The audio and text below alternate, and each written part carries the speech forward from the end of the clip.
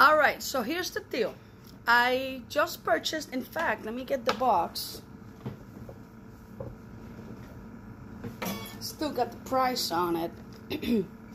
This new little gadget, it's called a Relay G10 from line 6. Wasn't too bad. 180 bucks. It's totally worth it. I mean, I'm super happy with it. However, I had to keep searching videos on, like, because it wasn't syncing, right? I'm gonna show you how it works now, and I hope that this video can help other people like me just bought it and you're not getting it to sync with your guitar. So here's what it looks like, right? This is your, not only your receiver, but it's also your charger, which is pretty cool. The plug is lithium ion, so it's an Android charger. We all have one of these laying somewhere around, and they're not the longest, but you know, they have extension cords, we can make it work.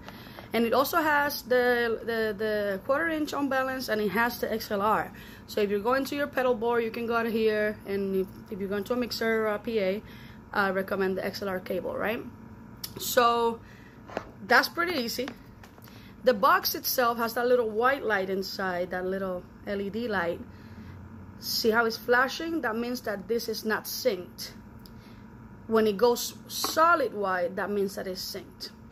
So when I was supposed to be so easy that you just grab this and plug it on your guitar just like a cable, and you're done. This will find its best channel to sync into right away. However, I couldn't get it to work. I was, like I said, looking through videos, couldn't get it to work. So this little button right here, let's see if I can focus there. That little button right there, that's what makes the connection. So now what's happening is that my guitar, and I'm sure other guitars out there have this issue, it's just not quite built to make the full connection. So I had to like sync it by hand, sort of deal. Just press the button and sync it, and then plug it in, and it still wouldn't work. So something I didn't think about is that it comes with this jack, which is mostly to put this like on your pedal board or something like that, you know, and going from the back. Pretty convenient.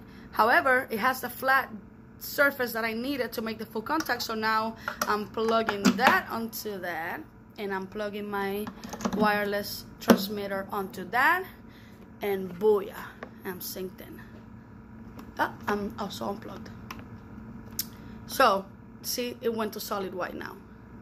So if you are having issues with your transmitter not syncing, it's probably because the little button is not making that connection.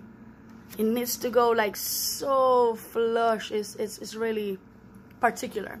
So use the 1/4 inch or the right angle that comes with it.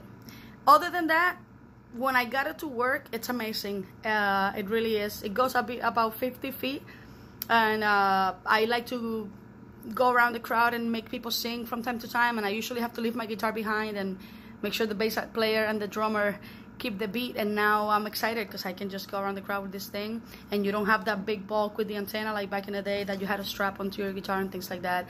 This is amazing. This is by line 6. They did a really good job. They really thought it out real well. And like I said, just plug it up, and it charges. It charges.